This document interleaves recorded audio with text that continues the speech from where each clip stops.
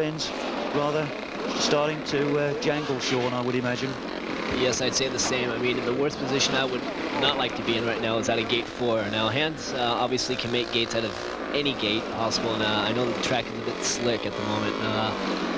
I think Tommy, being such a good gator, he might just have the jump on him, but it's all due to who makes the first corner and comes out first, who on this track today seems to be the case with very little passing, but we'll see what happens after this start. Certainly we'll see who makes the early jump. We look particularly for the two riders on the outside. That's in white, Tommy Knudsena, gate 3, and off the outside 4, Hans Nielsen. Both really with serious designs on the world crown. Both would love to grab it. Certainly Nielsen would, been so unlucky in the last 2 years. But Knudsena, well, always a man for the big occasion. And he'll realise that he still has a great chance here if he can beat his old rival, of course. So we watch for the two outside men. Up go the tapes on heat number 15, probably such a crucial one, and getting away well is Knudsena off the inside there. Knudsena leads them around the first turn. Nielsen pegged back to second position.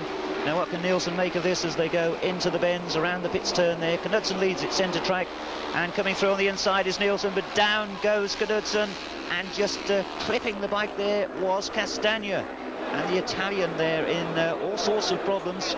Seems as if he clipped Knudsen's bike after the Danish rider fell. And Sean, we've got real drama here now, and we wonder what the referee is going to make of all that. And we can see it again here in slow motion.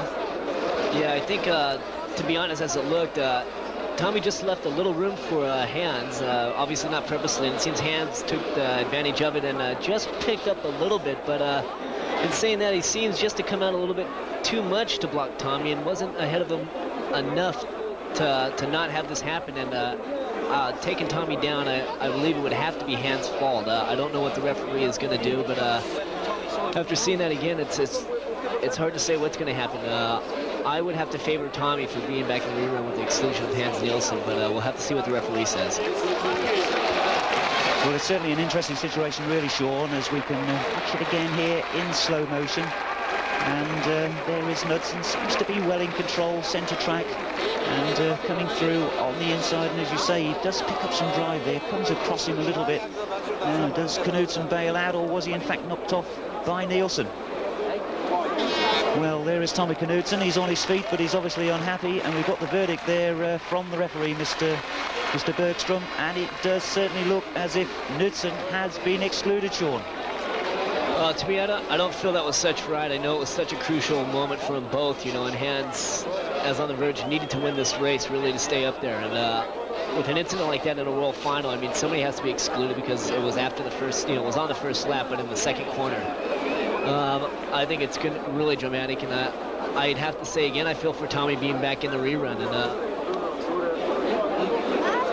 yeah, so it's really a bit of hard luck for Tommy, and we'll just have to see it. Again, there's Hans Nielsen's fiancée, Suzanne. I wonder what's going through her mind with Ray Major right there. And in saying that, we can see Tommy Knudsena now coming out on the track. And obviously, he's not going to stop and goes through the tapes to be excluded. But I think he just wanted to show his feelings, which I can't blame the guy for. But it's unfortunate that he has been excluded.